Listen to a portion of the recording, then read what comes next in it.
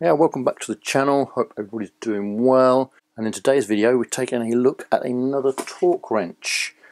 This particular one that you see at the front here is from Norbar. 3/8 drive again, for comparison to the Laser and the Wera 3/8 drive torque wrenches that I've tested in the past. However, this one is slightly different. Its operating range is 12 to 60 Newton meters, so a little bit less than both of the other two wrenches. There's also a push-through driver as opposed to the ratchet style torque wrenches of the Laser and the Wera. The fundamental advantage to a push-through type torque wrench is that it can torque up both right hand and left hand threads, whereas the Laser and the Wera, there being the ratcheting type, can only torque up right handed threads. We can just demonstrate the operation of this left hand right hand thread with the little Wisritech unit here. I've set up to 25 Newton meters. We are currently going to tighten up in a clockwise direction, so a right handed thread. Put them on there, on, and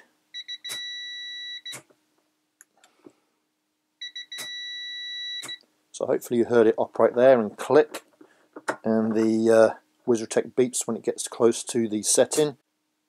If we flick this over now to the other direction, so just push through, and it will now go in the opposite direction. So I will now be pulling the wrench towards me. If I can line that. So now pull him towards me.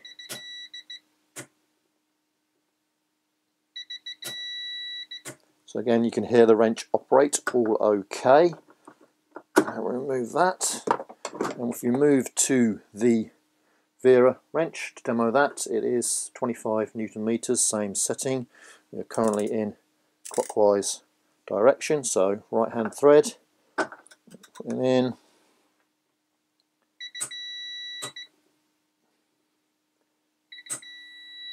Again, you've got the click of the operation there. You can just flip this with the ratchet, so much easier to change direction with this one.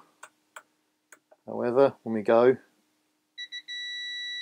can see we're over the actual torque setting there, but this wrench did not click off the same way as it does with the other thread. Do it again, and we've gone over the setting, but it doesn't operate. Looking back, you hear the operation there. So that's the main advantage of having a push-through type style of wrench. With this Norbar one, you do get a blow molded case with this one to keep the wrench in. Okay, this one here, unlike the Wera that you get the sleeve type of case, and the Laser there that you do nowadays also get a blow molded case. I just didn't get it with that one because it's so old. The other thing that you do get with the kit is a 3/8 drive to 1/2 inch drive adapter here, so you can use standard 1/2 inch sockets with this torque wrench should you desire. You don't get that with either of the other two torque wrenches. Manual wise, you get this little instruction sheet with the wrench. It's just in pictorial format really, nothing too spectacular. Multiple languages are on it, as you can see, and then you also get a certificate, calibration certificate with the unit as well, which is this one here, although they've called it a declaration of conformance. So you can see it's come out all accurate when they've tested it. And we'll have to see what we got on the Dremotest. With the wrench itself, you can see the design resembles the Wera torque wrench more than the Laser being completely metal.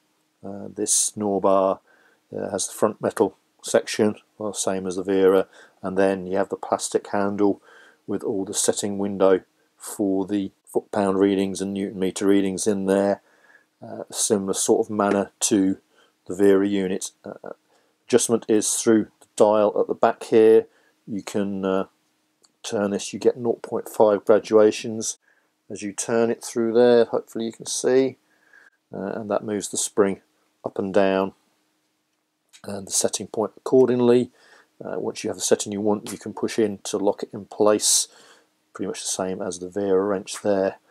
and obviously you have the hanging hook with this one as well, should you want to store it in that manner, not store it in the case. It is a silent movement of the actual mechanism, rather than the Wera that has this quite nice click to it that you can hear, hopefully.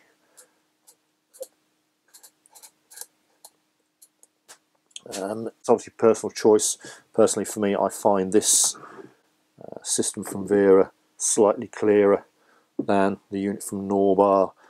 This does seem to be, I guess, a bit better quality unit, a bit better finish overall than you get with the actual Norbar unit.